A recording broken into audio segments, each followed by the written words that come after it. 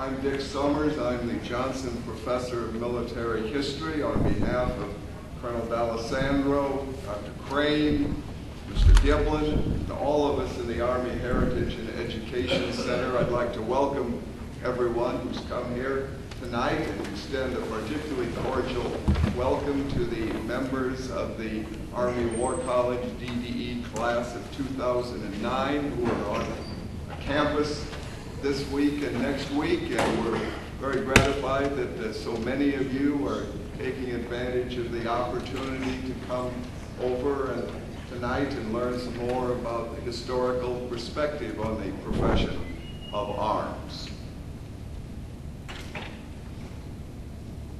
Great power, superpower, hyperpower. Such appellations have been applied to America in recent years and decades.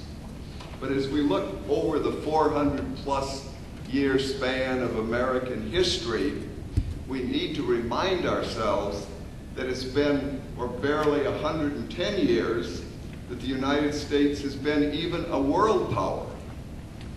It was only the Spanish-American War in 1898 which projected us beyond being a continental power to have overseas possessions and thus perforce to become a world power and a major actor on the world stage. And with those possessions came responsibilities and obligations and conflicts. And our program tonight will look at one of those earliest conflicts in the Philippine Islands between 1899 and 1902. We're exceptionally fortunate to have as our speaker tonight someone who has carefully studied that conflict in its various dimensions.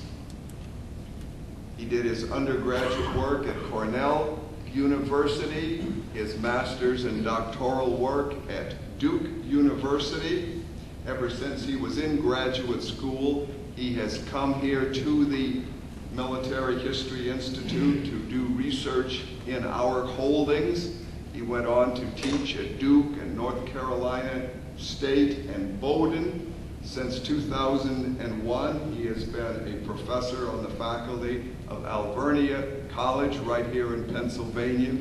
At Reading, it's an easy drive down the interstate. He's made that drive many times to continue his research for his work on World War I, World War II, and the subject that he'll be sharing with us tonight on the war in the Philippines. Please join me in giving a cordial welcome to Professor David Silbey, who will speak to us on a war of frontier and empire. Professor Silbey.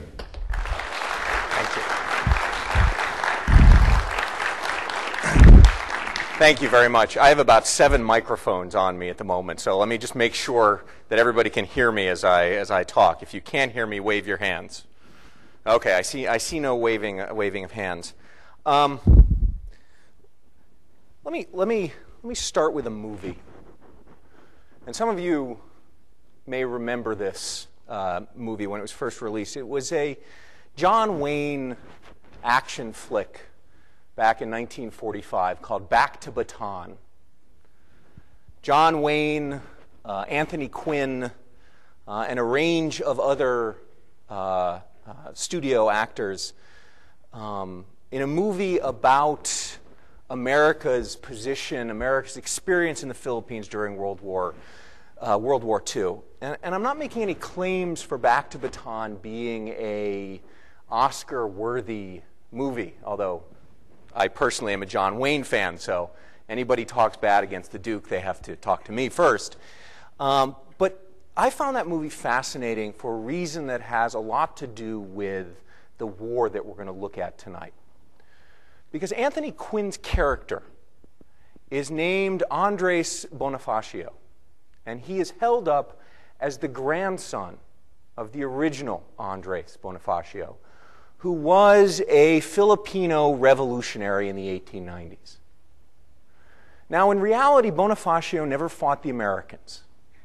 He was assassinated by a fellow revolutionary named Aguinaldo in the middle 1890s, before the U.S. even got involved.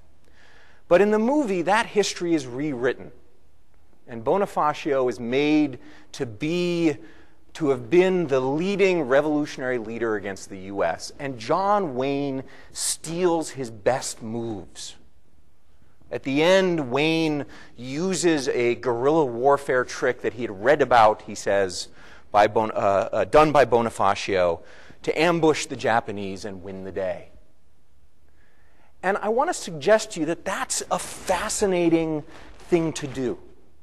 For a patriotic American film to pull as its historical influence, explicit historical influence, a revolutionary guerrilla leader that it claims fought against the U.S. merely 50 years before, is a remarkable statement about what had happened since the Philippine-American War ended.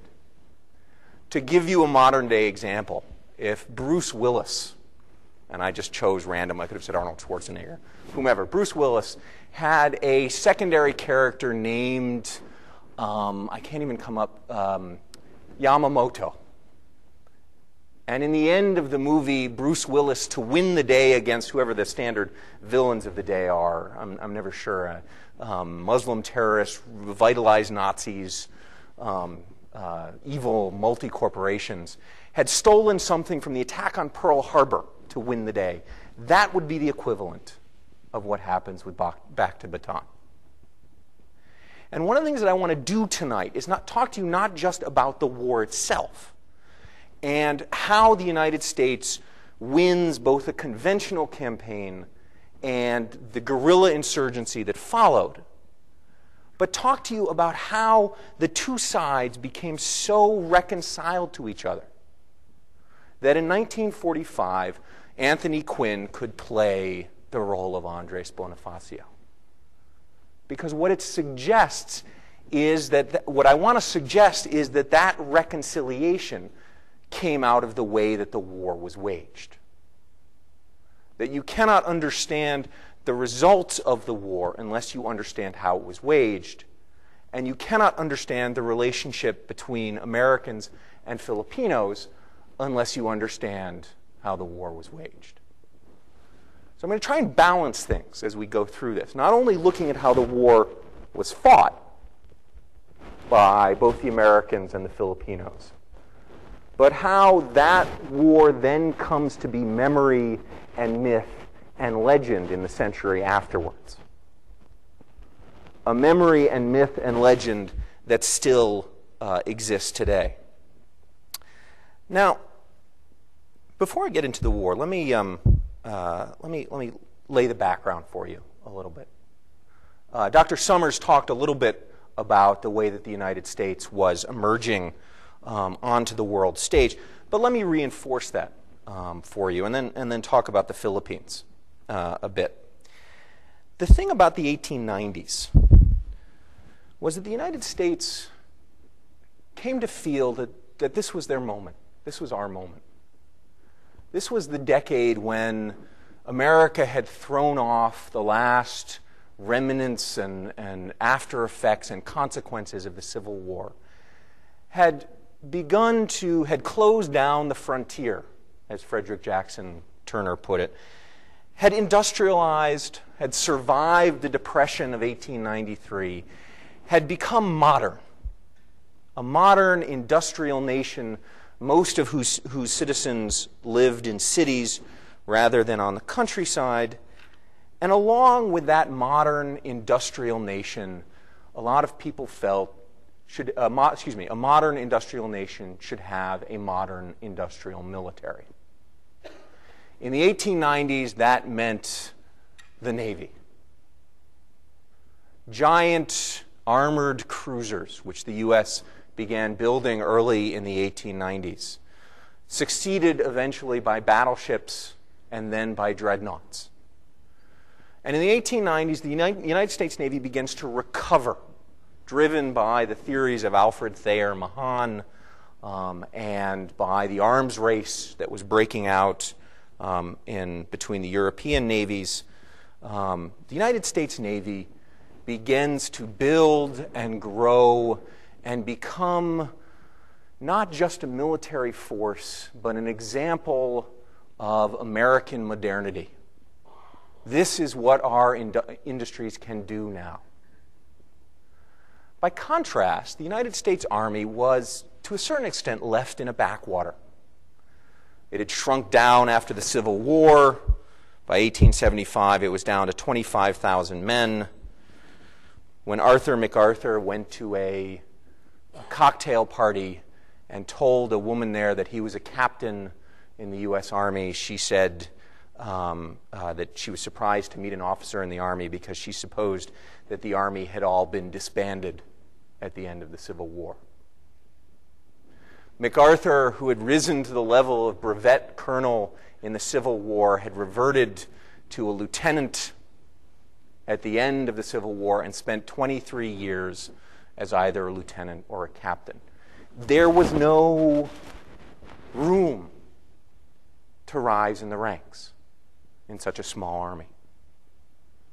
In fact, in one of those horrible ironies, after the massacre at Little Bighorn, the 7th Cavalry saw the most rapid promotion of its surviving officers it had in 2 decades, because all of the officers, along with Custer, had gotten killed, and so everybody got bumped up a rank as you went on.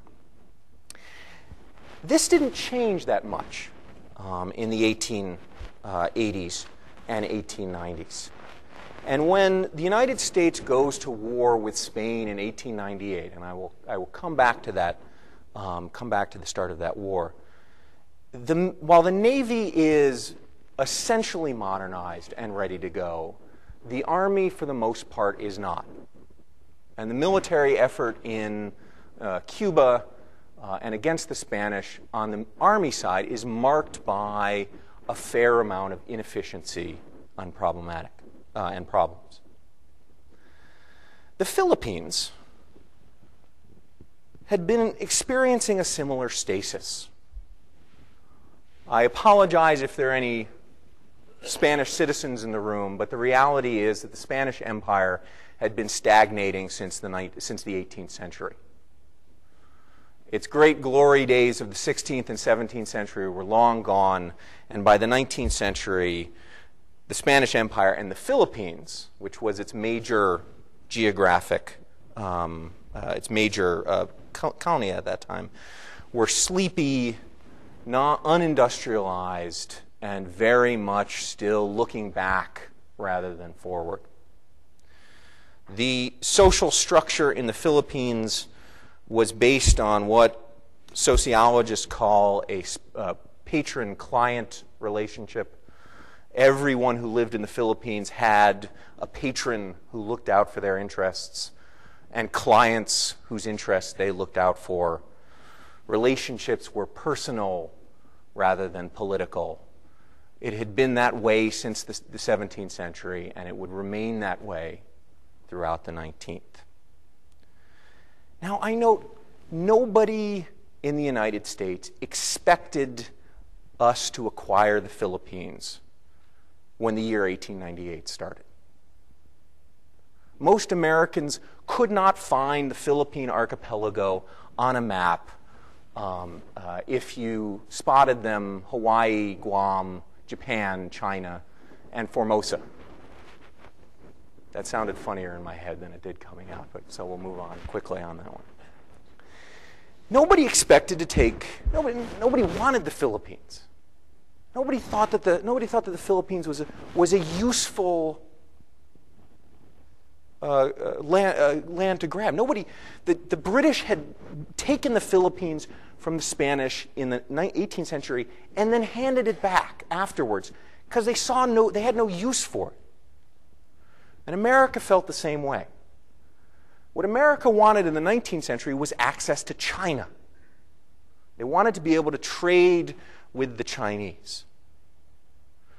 And what American attention there was to the Pacific was focused very much on getting through what they called the open door into China. There was one exception to this, or one exception who was critical to this story, and his name, and you may be familiar with it, is Theodore Roosevelt.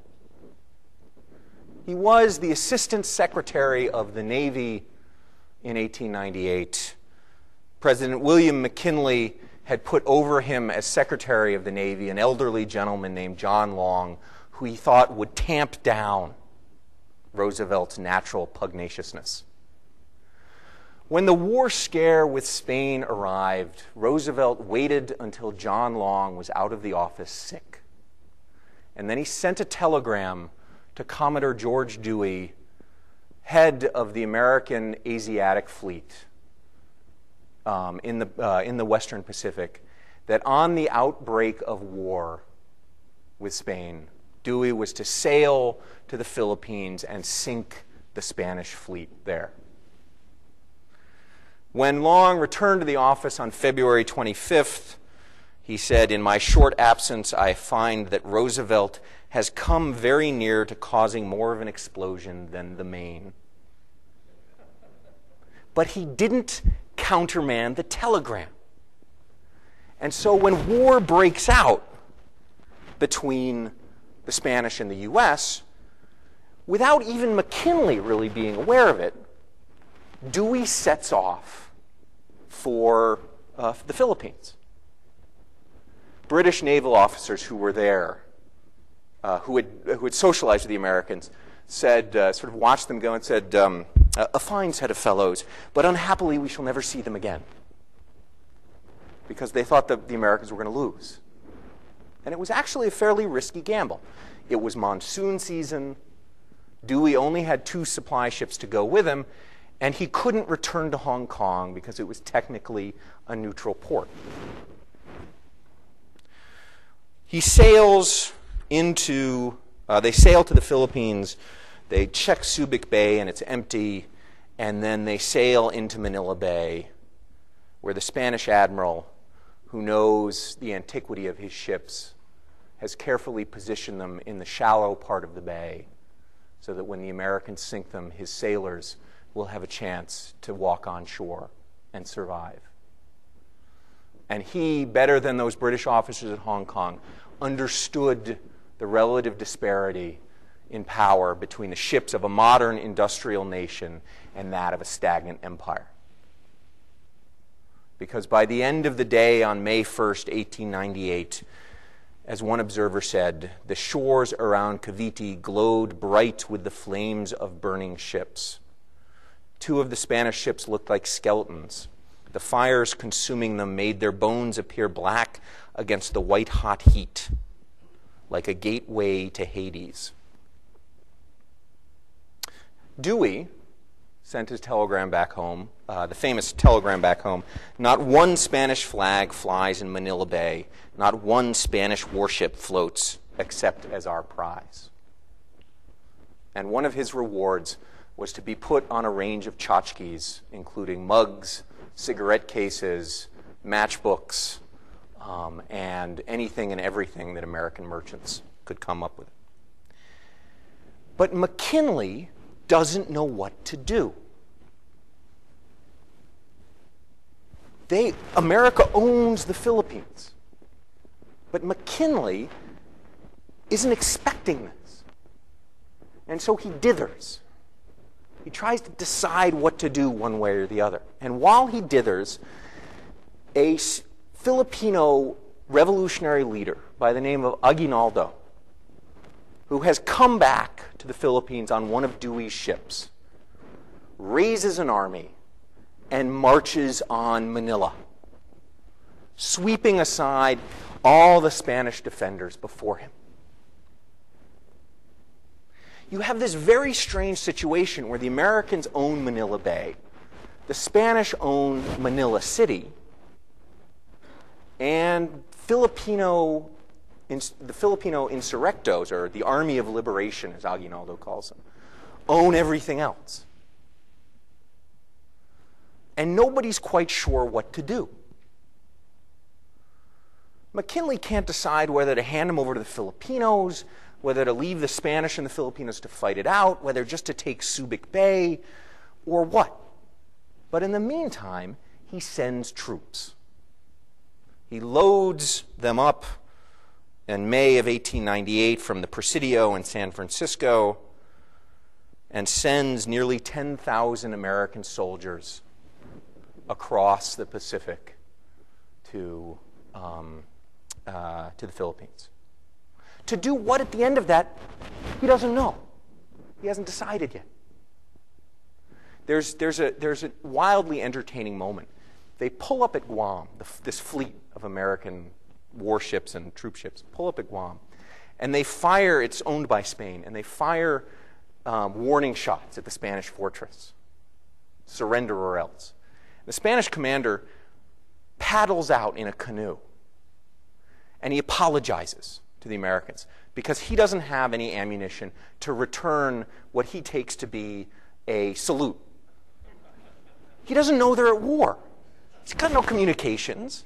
So they apologize to him and take him captive. And that's how we acquired Guam. When they reach the Philippines, the Americans managed to convince the Filipino army to give them a chunk of land on the southern side of Manila as part of the siege of Manila. And this is when things begin to go wrong between the Americans and the Filipinos. Now, maybe it was inevitable, but this is really when you can start to see things break apart. The Spanish want to surrender, but they don't want to surrender to the Filipinos. They're worried about a massacre. And so they negotiate secretly with General Ewell Otis, who is the commander of the Americans, and arrange for what can only be described as a Gilbert and Sullivan operetta. On August 13th, 1898, the American troops attack Manila. And after about half a day's fairly sustained resistance to uphold their honor, the Spanish garrison in Manila surrenders to the U.S. and is promptly, over the next several months, loaded up onto ships and shipped home. The Filipinos are not told of this. They are not allowed to come into the city of Manila after the Americans capture it. And so you get this weird switch in August. The Spanish disappear from the equation, and now it's the Americans holding Manila Bay and Manila, and the Filipinos holding everything else. And nobody's sure what to do, because McKinley is still dithering back home in the U.S. He finally decides to send a group to negotiate an end to the Spanish war with Spain. But he still hasn't decided what to ask for when they leave the U.S. He literally sends them over to Paris to negotiate with Spanish and says, I'll tell you what to do about the Philippines later. One of the negotiators gets a sense of how much of a shock this has been for the rest of the world, that the U.S. has swept the Spanish out of the way this much. He's sitting at a dinner party, and he's next to a beautiful young woman in a sort of spectacular ball gown. And he's sort of being avuncular and flirting with her and so on. And she's the daughter of the German ambassador. And she says to him, I was against you in your war. I was on the side of the little dog. Whatever his faults, at any rate, I wish he had taken a good bite out of you. He got up and went off to have a cigar with the rest of the men. But finally, McKinley decides to take the Philippines. He buys it from Spain for $20 million. Purchases it from Spain for $20 million. And when news breaks of this in January of 1899, the Filipinos are shocked. Aguinaldo says the conscience of man may pronounce its infallible verdict as to who are the true oppressors of nations and the tormentors of humankind. Now, Aguinaldo had to know what was coming, and there's certain indications that he did, but he was genuinely hoping to convince the U.S. to hand this over. The war war doesn't break out right away.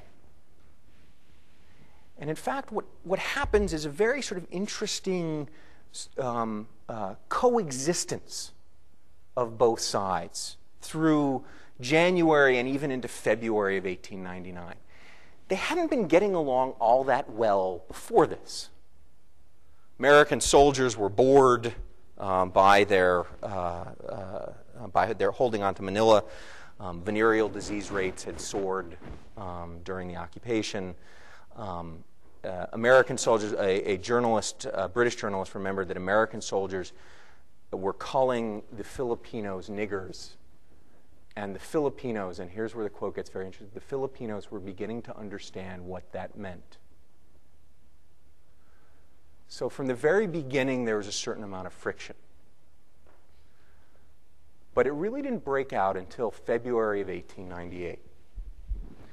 And on the 5th of February, 1898, the 4th of February, a unit of American soldiers from the 1st Nebraska Regiment encountered a Filipino patrol way out on the lines outside of Manila. And what happened then is not clear. The Filipinos said the Americans fired first. The Americans said the Filipinos fired first. And both sides had their own reasons for claiming that. What we do know is that 2 Filipino soldiers ended up dead.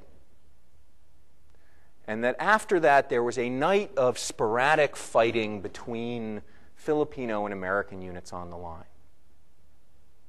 When morning came, Arthur MacArthur, who was the commander of one of Otis's, Arthur MacArthur, who commanded one of the brigades, asked permission to go on the offensive, figuring that the war was going to start sometime and this was as good as any, and the Americans attacked at about 8 o'clock in the morning. Now, I want to pause for a second here and say the conclusion of this battle was not foregone or foreknown. American weapons technology was not necessarily better than what the Filipinos had. The Filipino soldiers were experienced in a way that many of the American soldiers were not. The Filipinos, both the Filipinos and Americans, had time to dig in and build entrenchments over the course of the months that they were facing each other. Numbers were about equal. And yet, over the course of the 5th of February, 1899, the Battle of Manila turned into an overwhelming American victory. About 59 American dead, about 300 American wounded, versus several thousand dead on the Filipino side. And the question that I want to ask and I want to talk about for a moment is why it was so lopsided. Because I want to suggest a couple of things about why it was so lopsided that don't fit into the traditional narrative about this. First thing to consider, it was Sunday. Well, who cares? Sundays. What's different from Sunday or Saturday? Well, most of the Filipino officers were gone to church Sunday morning. And so the Filipino units were not entirely leaderless, but they were leaderless. They had many fewer officers than they had previously, than they had usually. And in a world in which you define yourself by whose client you are, and who you're and who your patron to not have your patron there, your officer there, means not only that you can't necessarily do your duty to them, you can't be seen to do your duty to them. The importance of the patron-client relationship is that you are seen to be upholding your responsibilities. And without their officers there, the Filipino soldiers couldn't be seen to be doing that. The second part of that relationship that I want to highlight is that your responsibility as a client was to do what your patron asked you, but not to the point of getting killed. You didn't have to die for your patron. In fact, it would destroy the whole system if you were supposed to die for your patron, because then your patron would start running out of clients. And so what you would expect to happen if the Filipino army was made up of clients who did not have their patrons with them and were not willing to die for those patrons, was that they would fire on the Americans until the Americans got close enough to present a genuine threat, and then they would retreat. And that's exactly what happened on February 5th, 1899. Every American unit remarked about it, that they would charge the Filipinos. I mean, think about this. These are Civil War veteran officers who are mounting frontal assaults against a prepared enemy, knowing what had happened at Gettysburg and at Petersburg and at Fredericksburg and so on. And they would get to about 300 yards, the killing zone. And instead of starting to get knocked down, the Filipinos would drop back to their next position. And the next thing, and they would do it again, and the same thing would happen. Not because the Americans had overwhelmed them, not because the Filipinos were cowards, but because they understood what their responsibilities were and the limits of those responsibilities. And those responsibilities did not include dying for their patrons. By the end of the day, the U.S. owns the area around Manila. And they have to decide what to do next. Aguinaldo is confused and doesn't quite know how to respond to this. And he has another problem, which is he's losing credibility. He is the leader of this army of liberation. He is the senior patron of this army of liberation. And that army of liberation is losing.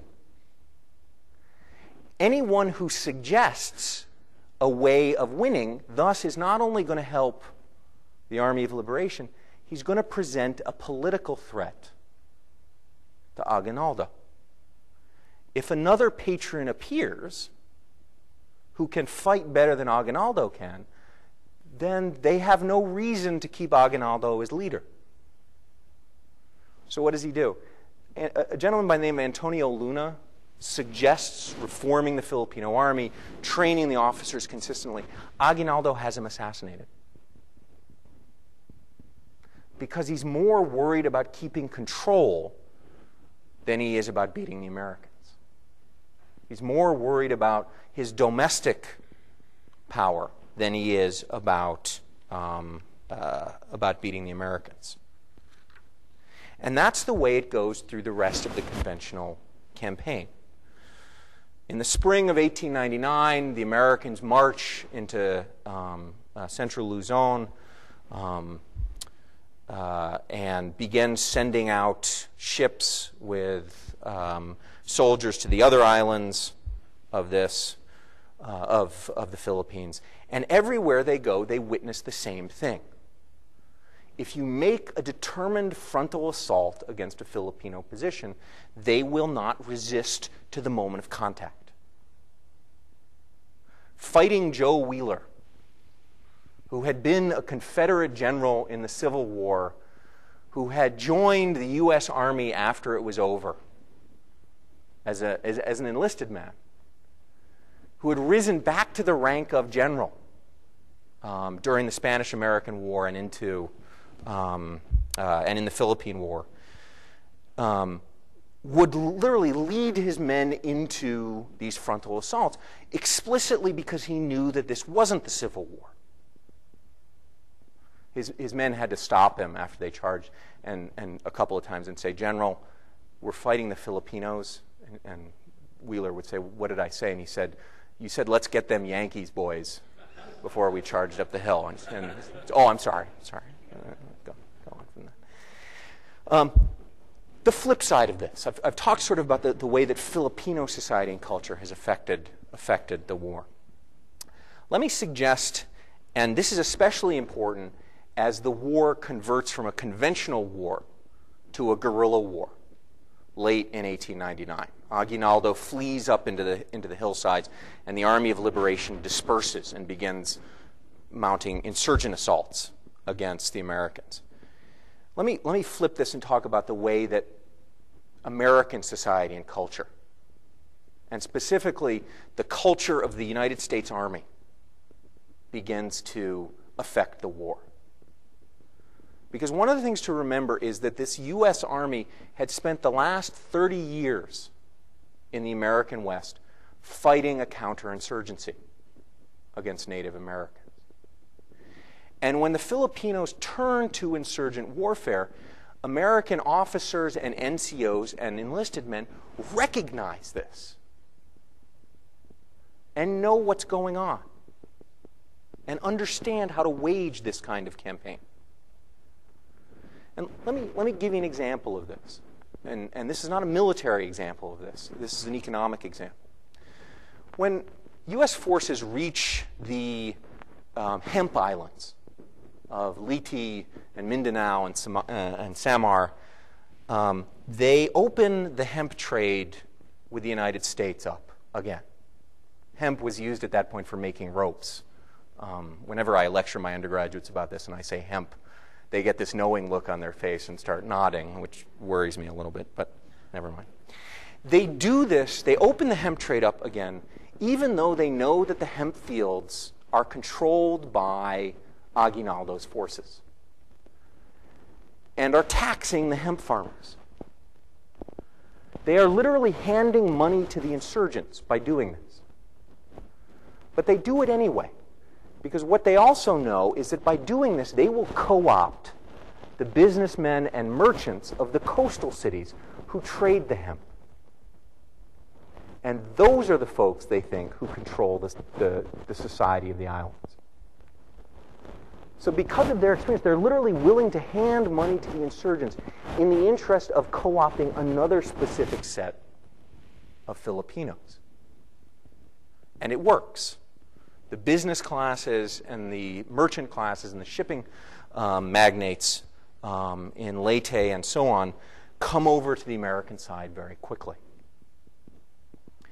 The thing is, there's a little pause as this is building up where the Americans don't really know that the war hasn't ended.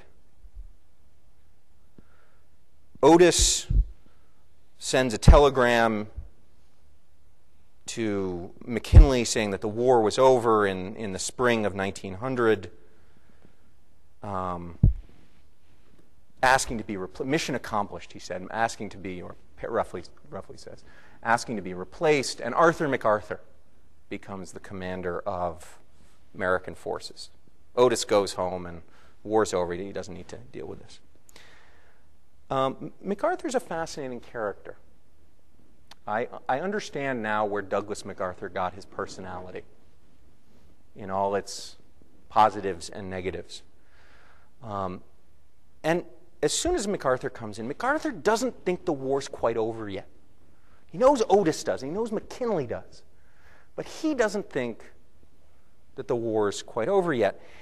And yet, in his very first month of commanding American forces, who shows up on his doorstep but William Howard Taft, sent there to be the first civilian governor of the Philippines. Two more dissimilar people you cannot imagine. MacArthur was tall and lean, rode the horses, loved to be out on campaign. Taft weighed 300 pounds and traveled with his own bathtub because hotel bathtubs did not fit him. There are various accounts of the greeting MacArthur gave him. MacArthur said, welcomed him right, come on in, sit down and dinner. Taft said that he made him stand on the docks until the sweat froze on my brow. Now, anybody who's been to the Philippines knows that nothing freezes in the Philippines. So I'm a little skeptical about both accounts.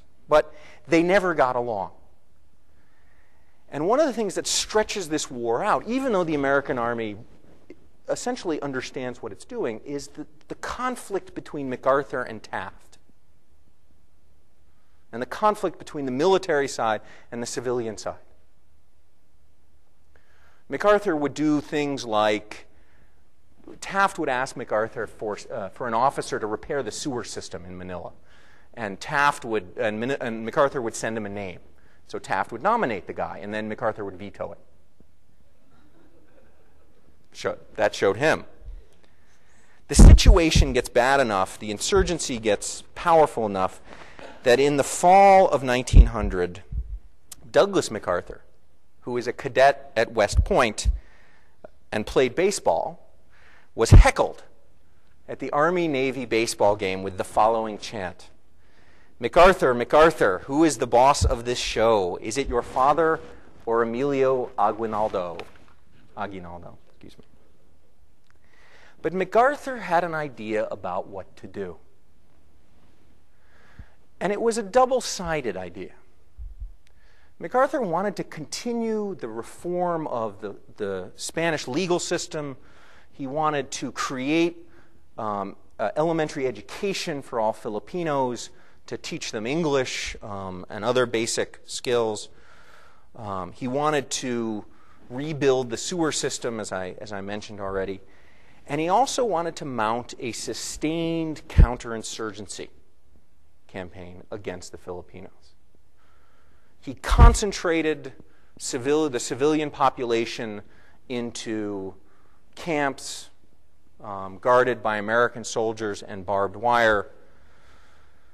He created garrisons to protect important spots, and then sent flying columns out to travel anywhere all throughout the Philippines to chase Aguinaldo's forces. He expanded native forces, the Filipino Scouts, and a range of other groups recruited from the native populations. The Americans used torture to get information, the water cure, among other things. And over the course of December and January of 1900 and 1901, the Americans began to cripple the Filipino insurgency, cut them off from their support, convinced Filipino civilians that it was better to be on the American side than otherwise, chased them down to their hiding places, destroy their sources of food, and so on. And in the first 3 months of 1901, 20,000 insurgents surrendered. Now, note one thing about this, and this is especially critical.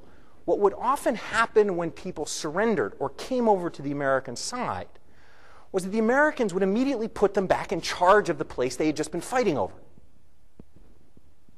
Remember, these are the local patrons in a lot of cases. The officers of these insurgent groups are the local patrons. So they would surrender to the Americans, and the Americans would say, great, you want to be governor of Leyte or northern Luzon or this valley or whatever. You're the one who's running it anyway. Just run it for us. And so they literally co-opted the power structure that was already there during this period.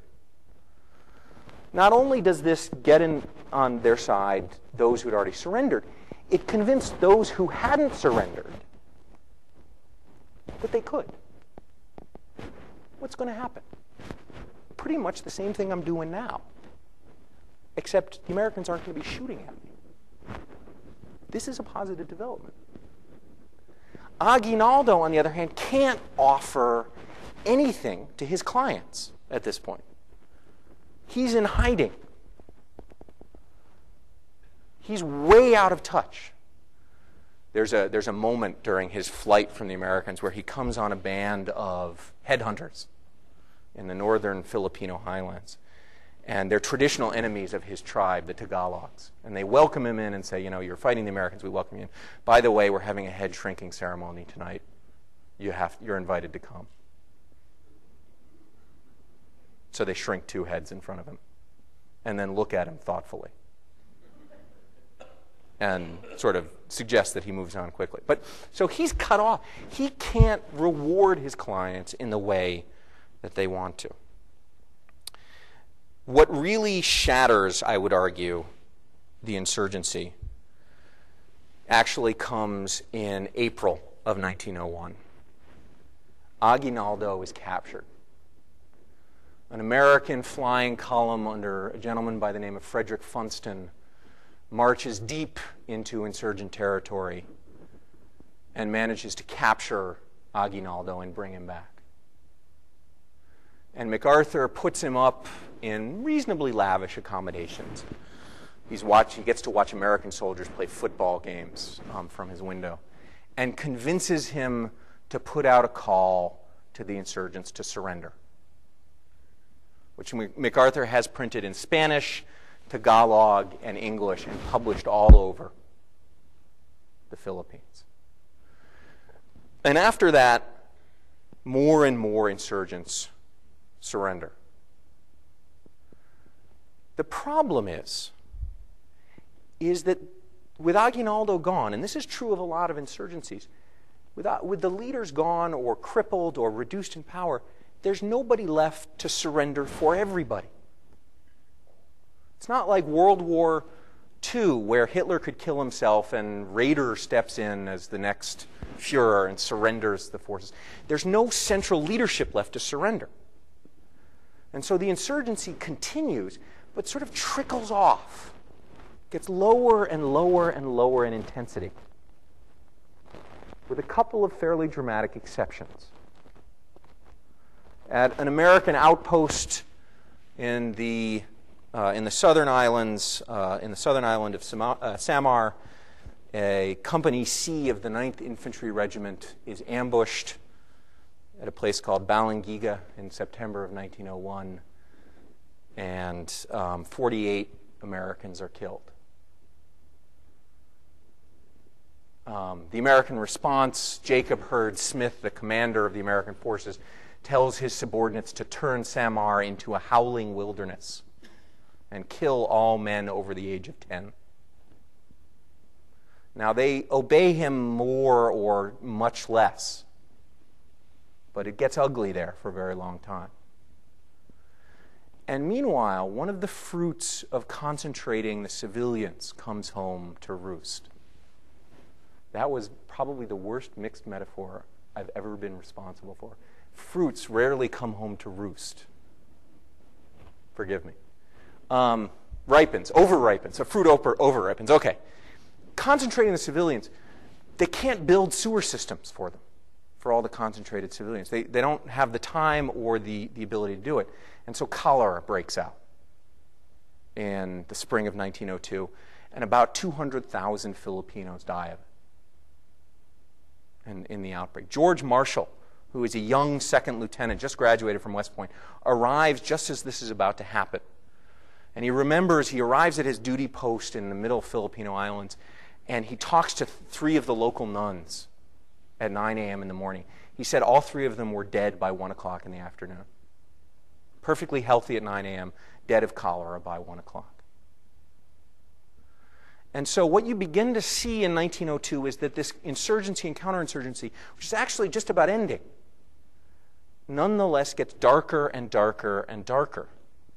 And this begins to leak home. And there are Senate hearings and court-martials and so on, and the vision of the Philippine-American War gets very negative back home in the U.S. But things have calmed down enough by July 4th, 1902, that Roosevelt, who has now become President of the United States, is able to declare that the war is over and essentially be right. There's still a certain amount of conflict going on, but he's pretty much right. Let me suggest, just by way of wrapping up, let me suggest a couple of reasons why it happened this way. And let me also suggest how this war became a symbol not only of nationalism for the Filipinos, but of reconciliation. I think I've highlighted for you the reasons why both sides won or lost. The Filipino, the societal organization, the patron-client system, essentially made it very difficult for the Filipinos to wage a war effectively against a modern opponent. On the flip side, the combination of experience in the American military, along with something I haven't highlighted as much, but is still critical, a vigorous sense of nationalism that connected Americans together, and especially American soldiers together, in a way that the Filipinos weren't, essentially allowed the Americans to overwhelm the Filipinos. But one of the most interesting things I think about this war is how rapidly the two sides reconciled with each other. Despite the cholera outbreak, despite the atrocities committed by both sides, by the 1920s, the Filipinos had become, in American eyes, what I would call a most favored race. And I'll give you an example of this. 1924, the U.S. Navy decides to get rid of all of the African Americans in the Navy. Don't like having African Americans in the Navy. We're going to get rid of all of them. But they needed mess stewards. White people shouldn't serve white people. They needed mess stewards. They went for Filipinos, because the Filipinos were seen as reliable and supportive in a way that African Americans weren't. They were a favored race. And let me finish up on this final thing to sort of give you a sense of the reconciliation, and then I'll open it up for questions. Think about the symbolism of Douglas MacArthur in World War II. I shall return is held up by Filipinos and Americans alike as a binding promise between the Philippines and the Americans. But who's the guy who's making that promise? The son of the man who defeated the Filipinos in 1899 to 1902. The son of the man who destroyed the Filipino Army of Liberation. The two nations have come so close to each other in the 50 years that not only can John Wayne star in a movie with Andres Bonifacio, but Douglas MacArthur can come to be seen as the savior of the Philippines and the savior of the relationship between the United States and the Filipino nation. Thank you very much. Can you talk just briefly about the tribal organization of the Philippines, and particularly how it affected Aguinaldo and his leadership? Oh, yes. It's a very good question. And to a certain extent, I sort of elided that a little bit when I was talking about the patron-client relationship. There are an enormous number of different ethnic groups, tribes, religious groups in the Philippines. And probably the most important thing to remember is that they didn't feel connected to each other. They did not feel a sense of patriotism or nationalism or a sense of being Filipino.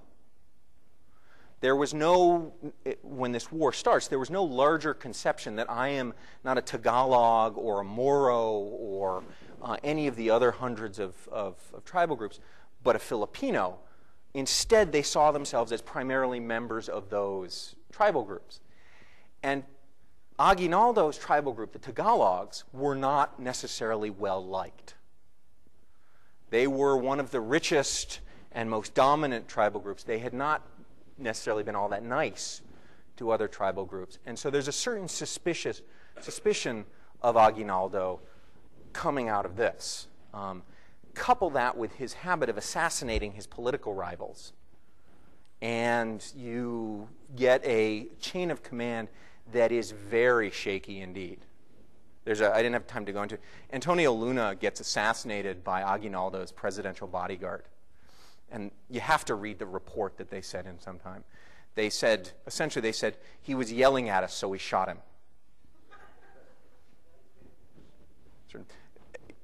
We had no choice. Anyway, so does that, okay. And then, sir. Since you're a movie buff, you know there was a movie made of that incident where the infantry company was attacked. Oh, yes.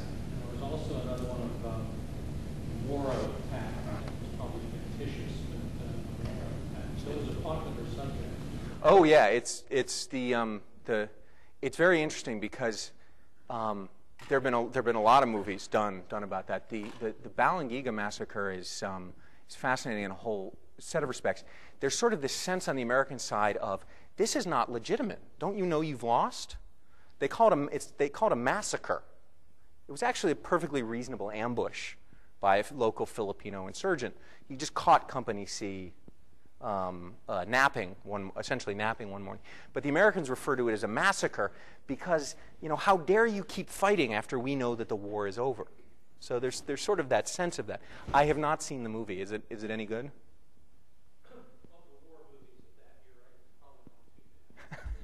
Wow, backhanded recommendation. Okay. Sir, and wait. Very good. I can get it to you. I'm trying to get the speaker to work, which is going out on this. I was struck in listening to you by certain parallels between what's going on in Iraq and the Philippine experience, and also your mention of the Indian Wars, which I think is a very fascinating era, and what the carryover there might have been to the American Army. But in the Philippine insurrection, as far as I know, and correct me if I'm wrong, there was no outside source of support for the Philippines, contrary to what we see going on in Iraq. Would you comment on that? Yes. The question is about outside support for the Filipino insurgency. That's a very good point. I was told, however, in speaking to an audience in an army building, that I was not allowed to say anything nice about the U.S. Navy. So I'm going to tread lightly. And actually, but that's a very good point. Is one of the things that happens. There were people who would have supported the insurgents. The Germans were actually very interested. But the U.S. Navy, and especially what was called the Brown Water Navy, that is the inland Navy, did a very good job at cutting off the Filipinos, not only from the outside world, but from each other. I mean, you can imagine Aguinaldo's problems with his chain of command added to being unable to essentially communicate with them because they're American steamships. So that's a very good point, and the U.S. Navy played a role of it. My question has to do with the Spanish colons, if you will.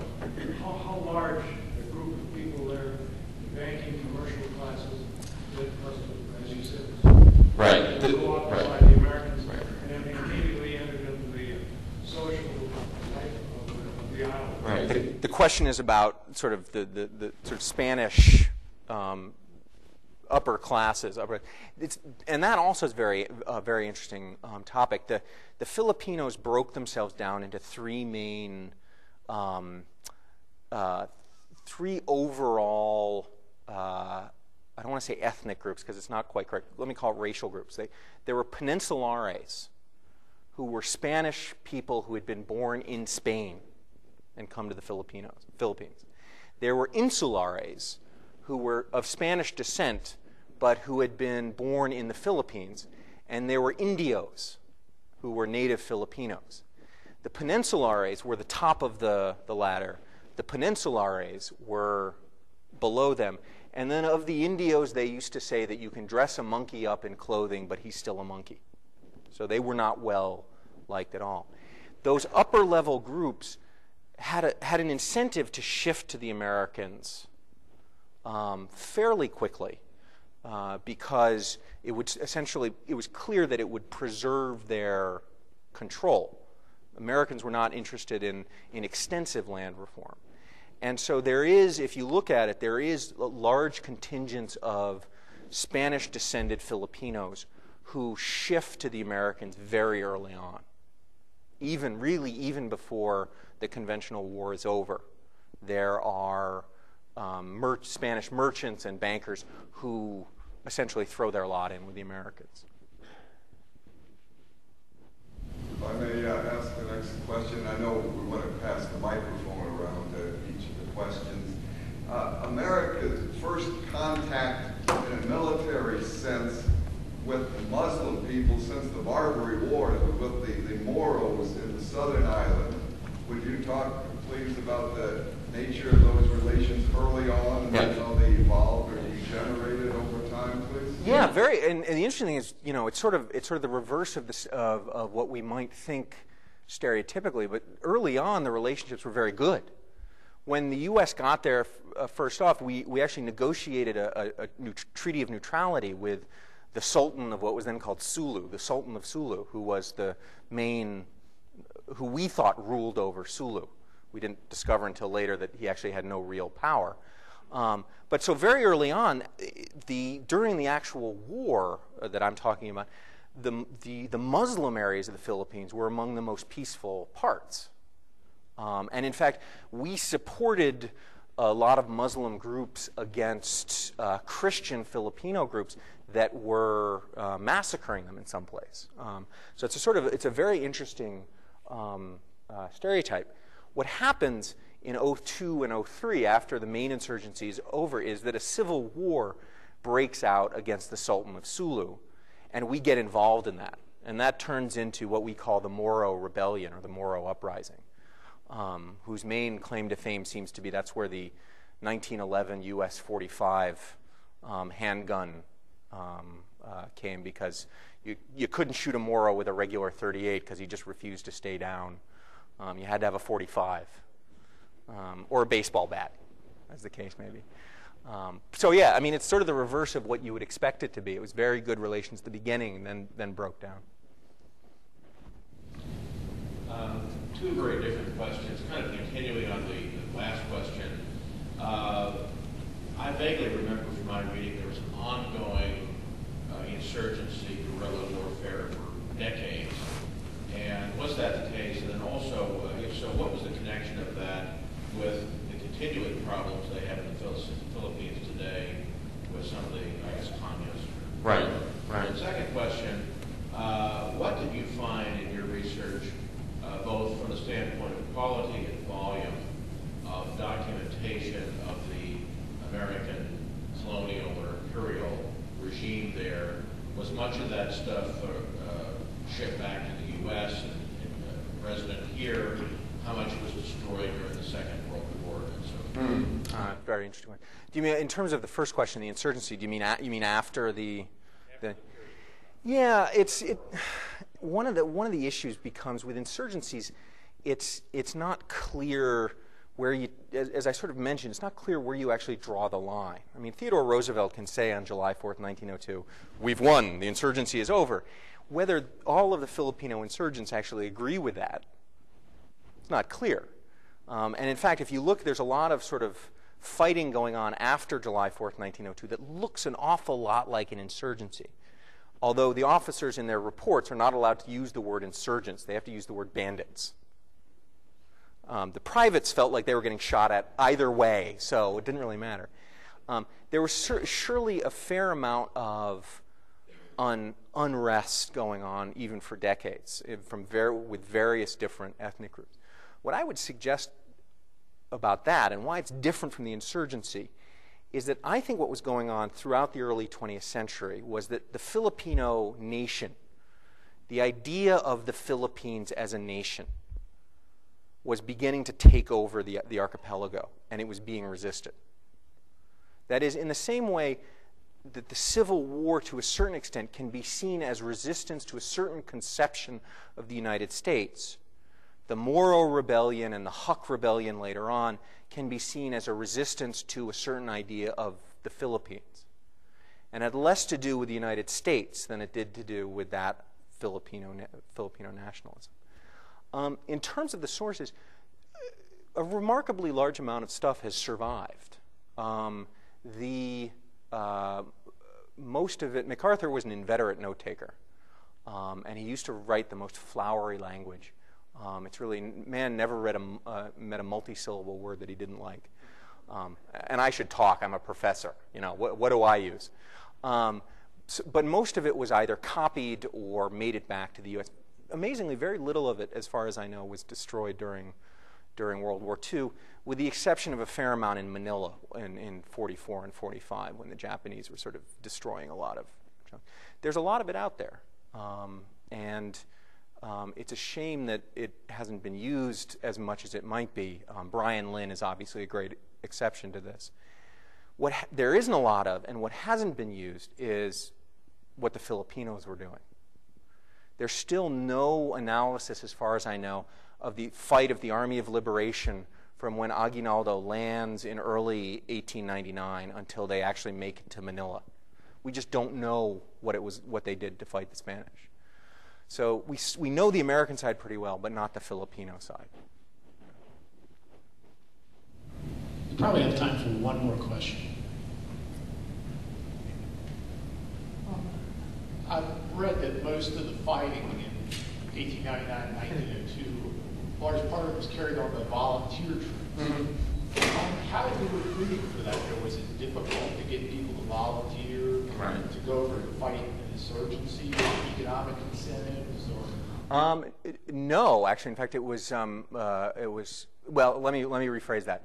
In 1899 and 1898, 99, and 1900, most of the people fighting were volunteers. In 1900 and 1901, 02, they were a different kind of volunteers. One that had been authorized by Congress as part of the regular army instead of raised for the duration of the emergency. Recruiting went so well that George Marshall remembers he's traveling from Pennsylvania to San Francisco on a train with his units, and they get on the train. They get off the train in San Francisco with more people than they got on the train. Because they would stop at these little towns on the way across America, and these 18-year-old kids would jump up and join the unit. And the soldiers would say, yeah, hide with us, and come on in. So there was actually a big wave of sort of enthusiastic volunteering for it, in the first couple of years. In 01 and 02, that trailed off a little bit more, and they were looking to keep them part of the regular army and more structured. One of the most fascinating cases is African-American soldiers. The units of African-American soldiers were sent over to the Philippines to fight, and they sort of, kind of wondered what's going on, because they get off the boat, and the white American soldiers are calling the Filipinos niggers, and the African-American soldiers are saying, well, wait a minute, who are we supposed to be fighting again? What's going on? There's a famous moment, which may be apocryphal. A unit of African-American soldiers get off, and a white soldier says, what are you coons doing here? Give my language. And the African-American soldiers say, we're picking up the white man's burden. Now, that's just a little too good, too quick. So I'm a little suspicious of, when my wife says something snotty to me, I'm not that quick. So, but I'll give them credit. We're going to take one more. My question is very similar, so I guess I'll change it. I recall a lot of problems in assembling and deploying out of Tampa. There were similar types of issues much further deployment across the state. Yeah, the questions about deploying American troops from the Presidio in San Francisco across the Philippines. Oh yes, and there are hundreds of excellently entertaining stories about this. Yeah, we were not ready to supply. The U.S. was not ready to supply a long-distance war, and so we were operating on a shoestring, just as much out of San Francisco as we had been out of Tampa.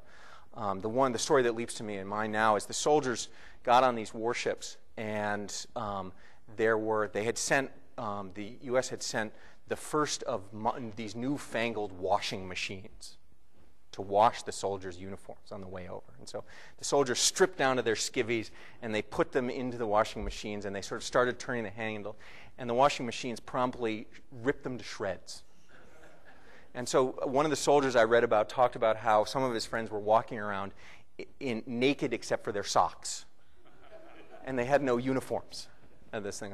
And there are more of those stories than I have time to relate. So yeah, we had very serious problems getting them shipped across. Thank you very much. Thank you. I appreciate it. Thank you very much. Thank you. We have a beautiful tradition. It's a tradition we've established many years ago, but you probably noticed your poster outside. And as soon as I can get it out of here, we usually present our speakers with a copy of their poster that they can take back with them. This is very smart. But again, thank you very much. Excellent lecture.